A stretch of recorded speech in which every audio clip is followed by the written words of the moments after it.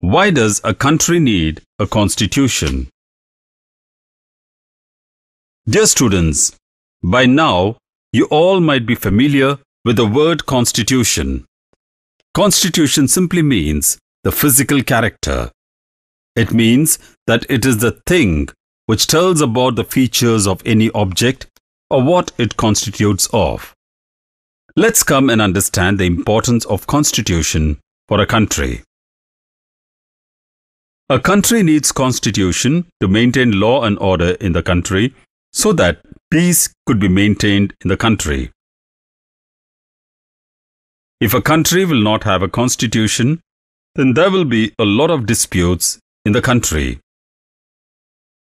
The constitution of a country tells its citizens what kind of a society we live in and what values the society upholds. It tells the citizens what type of government they have. It defines the powers of the government so the government can't misuse its authority. The Constitution defines the rights of the citizens too.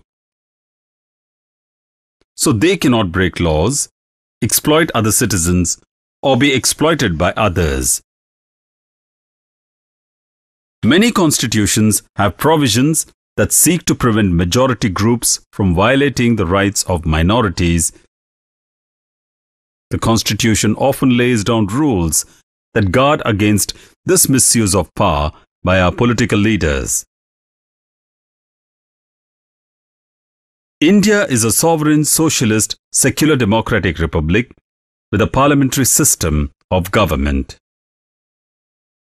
The republic is governed in terms of the Constitution of India, which was adopted by the Constituent Assembly on 26 November 1949 and came into force on 26 January 1950.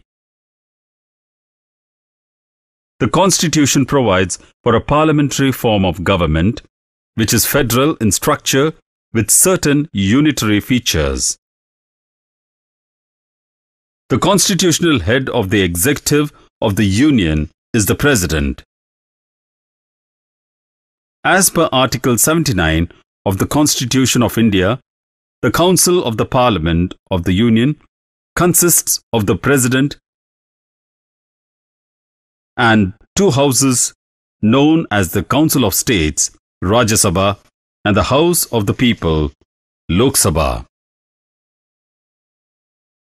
Article 74(1) of the Constitution provides that there shall be a Council of Ministers with the Prime Minister as its head to aid and advise the President, who shall exercise his or her functions in accordance to the advice. The real executive power is thus vested in the Council of Ministers with the Prime Minister as its head.